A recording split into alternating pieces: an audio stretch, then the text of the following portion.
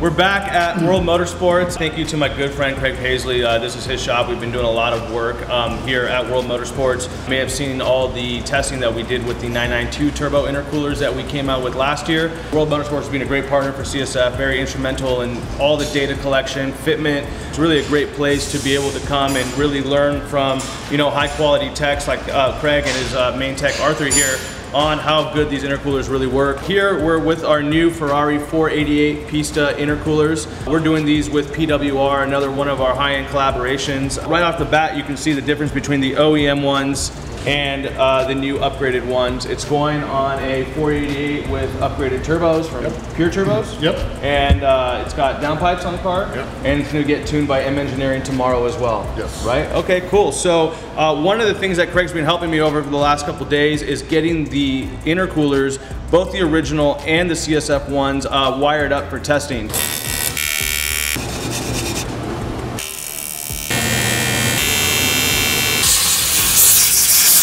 Craig, tell us a little bit more about what your methodology is going to be for the testing. It's pretty simple. We're just going to test the intake temperatures in and out of the intercoolers, pressure in and out of the intercoolers, compare the stock one to the CSF one, and see how well they work. Initially, we're going to do one stock and one CSF. Yeah, we're right? going to test them all at the same time. Perfect. And there's two banks, V8, so you're going to be able to read that data and really see how they work in the same exact testing, not even back to back, but simultaneously get that A and B comparison. So we're going to do that first, and then we're going to swap out to both CSFs when the car's going through its final tuning. Yep. Some of the things that you can see from the CSF versus the original 27 rows versus the original that has 18. So it's got about 50% more rows.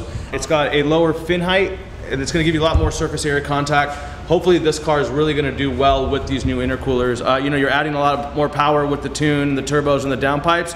You really need good intercoolers to reject all that heat. So a lot of guys who have been trying to push the Ferrari limit are starting to say, hey, car kind of feels like it's heat soaking after a couple runs. So hopefully this will fix the trick. So today, we just got this wired up with the sensors. So this is pre and post pressure and temperature. And we're gonna get these in and we're gonna see how they do.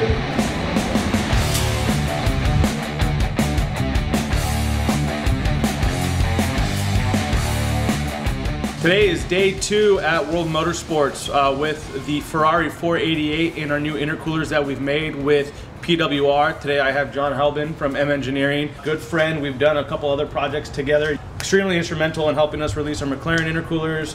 You guys did a great job with our 992 turbo intercoolers, so it's great to have you, drive out from Phoenix today. I know you're a busy man with a lot of different cars to tune, and I'm excited to see what you do with this Ferrari. So this car has pure turbos. It's got downpipes. Did we find out if they're catless or not? Maybe. Shh. And then it's got an exhaust, and obviously it's going to have the M Engineering tune on it. The Ferrari tuning world is something that's a little bit, I think, more modest or conservative than what you see with like the V10 platform with the Lamborghinis and R8s or Porsche tuning, but I feel like it's starting to come along a little bit more. I feel like these guys have felt a little left out, and now, with them being turbo vehicles, you can do some, bolt-ons and get a good tune and be able to make some good power. Yeah, definitely. We've done quite a few Ferraris, and we've talked about making it one of our next platforms we venture into to support with custom features and OBD flashing and all that kind of stuff. That's great. Well, let's see what John does to this car. We're here again at World Motorsports. We're on their fabulous wind tunnel dyno. Really is the best one in SoCal to be using. So that's why we're always up here. And yeah, can't wait to see what you do with it. Thanks, John. Appreciate you.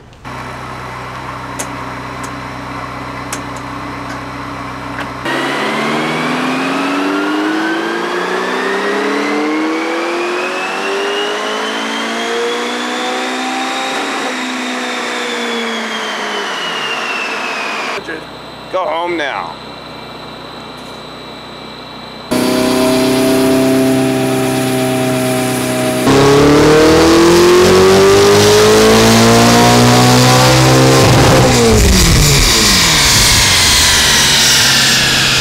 Let's go, 700 horsepower. Car probably makes 500 horsepower stock. It's no Corolla, but About 28 degrees at the end of the 5th gear pull. So the intercoolers are working pretty well. That's great. You haven't you can't measure pressure drop on that stuff. That's another log, right? Nah, that would be on the AEM data that Arthur did. Yeah, that's got like pressure drop and intercooler efficiency. And wow. Okay, so 5 degrees from 23 to 28. Yeah, that kind of makes perfect sense. This is about 60 degrees outside, so 23 is 75 degrees, which is probably about what the ambient air is. You know, going into the cooler. So yeah, like 28 to 82. That's not good. The recovery is pretty good too. It doesn't like hit and hold. It doesn't sit at like 30 degrees. It's already back down. So it comes back down? Yeah, after probably about 15 seconds, it's already back down to 23 degrees. Nice. See? Okay. Yeah, it's good. That's encouraging. No, yeah, I like it. It made 680 right now. Yeah. So this car's down around 530 to 550. Yeah. So that's a pretty good jump on, especially on 91. Yeah.